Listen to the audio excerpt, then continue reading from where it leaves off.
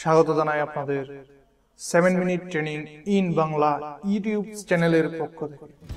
আজকে এই ভিডিওটিতে আমি আপনাদের বিভিন্ন ধরনের ভূমির আকৃতি এবং তাদের সূত্র প্রয়োগ সম্পর্কে আলোচনা করব। তার আগে বলিনি আমাদের এই ভিডিও সিরিজের উদ্দেশ্য। আমাদের এই ভিডিও সিরিজের উদ্দেশ্য হচ্ছে আপনারা যারা ভূমি জরিপ শিখতে আগ্রহী অথবা ভূমি জরিপ পেশার সাথে জড়িত আছেন, তারা কিভাবে অনলাইন থেকে খুব স্বল্প সময়ে ভালোভাবে ভূমি জরিপ প্রশিক্ষণ কোর্সটি করে নিতে পারেন। মূলত আমার এই ভিডিওটি 4 ধরনের ভিউয়ার্সদের কথা মাথায় রেখেই তৈরি করা হয়েছে। তাদের মধ্যে প্রথমত আছে যারা ভূমি জরিপ সার্ভেইং কোর্সের সাথে পেশার সাথে জড়িত আছেন। দ্বিতীয় হচ্ছে যারা আইনের স্টুডেন্ট অথবা আইন পেশার সাথে জড়িত আছেন, যাদের দেওয়ানি মামলার ক্ষেত্রে প্রায় সময় ভূমি জরিপের বিষয়গুলো জানা থাকতে হয়, অথবা যারা কনস্ট্রাকশন অথবা সিভিল ইঞ্জিনিয়ারিং অথবা আর্কিটেকচার পেশার সাথে জড়িত আছেন, তাদের জন্য এই ভূমি জরিপ জানা খুবই অত্যাবশ্যকীয়। এবং এছাড়া আপনারা যারা সাধারণ নিত্য জীবনে ভূমি জরিপ প্রয়োজন অনুভব করেন অথবা নিজেরা ভূমি জরিপ জানার জন্য প্রয়োজন মনে করেন, তাদের জন্যই আমাদের এই ভিডিও সিরিজ। আজকে এই ভিডিওটিতে আমি আপনাদের দেখাবো বিভিন্ন ধরনের ভূমির আকৃতি এবং কি সূত্র প্রয়োগ করে আপনারা খুব সহজে ভূমির পরিমাপ করে নিতে পারেন। ভিউয়ার্স, এখন আমাদের মূল আলোচনায় চলে আসা যাক। এখন আমি আপনাদের খুব দ্রুত সময়ে বিভিন্ন ধরনের ভূমি আকার আকৃতি এবং সূত্র প্রয়োগ সম্পর্কে আলোচনা করব। কারণ আমরা যারা একটু হলেও পড়ালেখা করেছি তারা 6ষ্ঠ থেকে 10ম শ্রেণী পর্যন্ত অন্তত জ্যামিতি বই নিয়ে পড়ালেখা করছেন, সুতরাং আপনারা এই সাইজগুলো আপনাদের আগে থেকে জানা আছে। এখন আমি শুধু আপনাদের রিমাইন্ড করে দিব কোন ধরনের সাইজকে কি বলা হয় এবং কি সূত্র প্রয়োগ করা হয়। আপনারা এখন স্ক্রিনে যেটি দেখতে পাচ্ছেন যে আকারের জমিটি, সেটি হচ্ছে একটি আয়তক্ষেত্র, আর এখন যেটি দেখতে পাচ্ছেন সেটি একটি বর্গক্ষেত্র। অর্থাৎ বর্গক্ষেত্রের প্রত্যেক বাহুই পরস্পর সমান থাকে এবং 90 ডিগ্রি কোণে থাকে। সামান্তরিকটাও অনেকটা আয়তক্ষেত্রের মতো, যেমন একটি বক্সকে একদিকে হেলিয়ে দিলে চাপ দিয়ে হেলে দিলে যা হয় ওইটাই সামান্তরিক আকার ধারণ করে। আর রম্বসও অনেকটা সেরকম, রম্বসের প্রত্যেক বাহুই সমান থাকে। আর এখন যেটা দেখতে পাচ্ছেন সেটা একটি ট্রাপেজিয়াম, অর্থাৎ যাদের দৈর্ঘ্য প্রস্থ দুটি বিপরীত বাহু সমান্তরাল থাকে কিন্তু কোনো কোণেই 90 ডিগ্রি নয়। এই ধরনের জমি আমাদের দেশে বেশি প্রচলিত।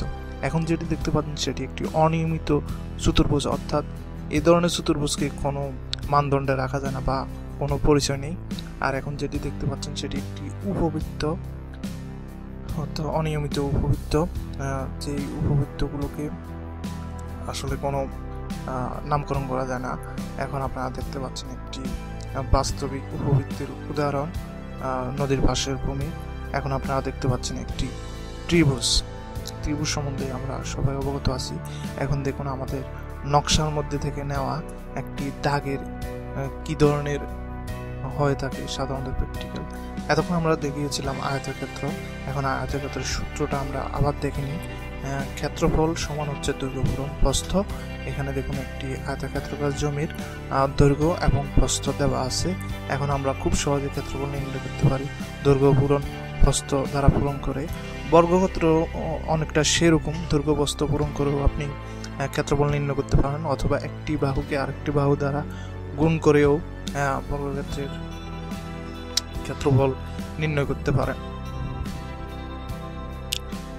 কারণ প্রত্যেক বাহুই সমান। এখন আসা যাক সামান্তরিক যেহেতু একটু বাঁকানো থাকে, আয়তক্ষেত্রের একটু বাঁকানো রূপই হচ্ছে সামান্তরিক, সুতরাং সেখানে উচ্চতা এবং ভূমি পূরণ করলে আমরা সামান্তরিকের ক্ষেত্রফল পেয়ে যাব। অর্থাৎ সামান্তরিকের ক্ষেত্রফল সমান হচ্ছে ভূমি পূরণ উচ্চতা। একইভাবে রম্বসের ক্ষেত্রেও সামান্তরিকের সূত্র প্রযোজ্য, ভূমি পূরণ উচ্চতা। রম্বসের ক্ষেত্রফল সমান ভূমি পূরণ উচ্চতা।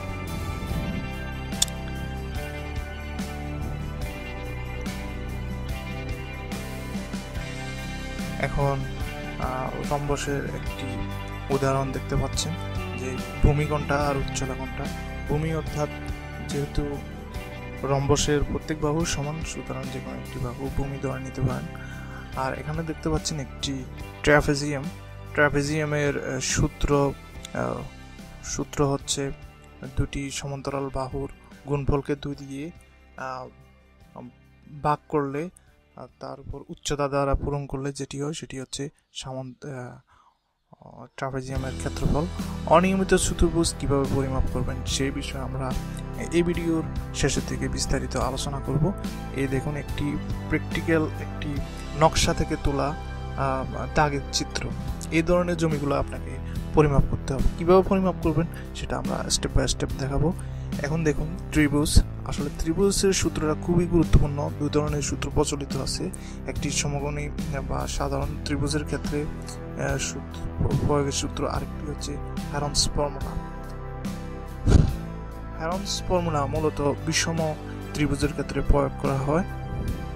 দেখুন ত্রিভুজের 2টি সূত্র বেশি ব্যবহৃত হয়। তার মধ্যে সাধারণ সূত্র সেটি হচ্ছে সমকোণী ত্রিভুজ অথবা অন্যান্য ত্রিভুজের ক্ষেত্রে প্রয়োগ করতে পারেন, কিন্তু হ্যারনস ফর্মুলা আপনি সব ধরনের ত্রিভুজের ক্ষেত্রে প্রয়োগ করতে পারেন। ত্রিভুজের ক্ষেত্রফল হচ্ছে হাফ ইন্টু ভূমি পূরণ উচ্চতা।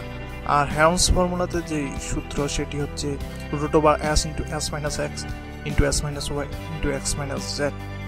আর s হচ্ছে 3টি বাহুকে যোগ করে 2 দিয়ে ভাগ দিলে যেটি হয় সেটি হচ্ছে s এর মান। এটি হচ্ছে মূলত হ্যারনস ফর্মুলা।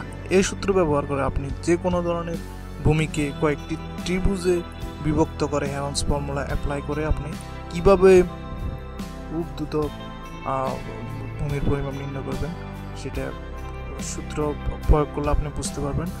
আর এখন যেটি দেখতে পাচ্ছেন সেটি হচ্ছে একটি অর্ধবৃত্তাকার, অর্থাৎ অনেক সময় ভূমি বক্র হয়ে একদিকে চলে যায়।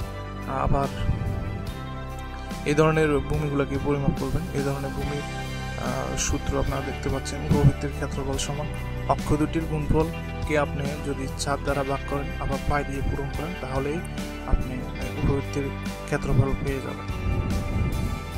দেখুন একটি বাস্তবিক জমিতে 2টি উপবৃত্তাকারের সৃষ্টি হয়ে গেছে। তখন আমরা এই ধরনের দেখুন নদীর পাশে একটি ভূমি কি ধরনের ভূমি হয়।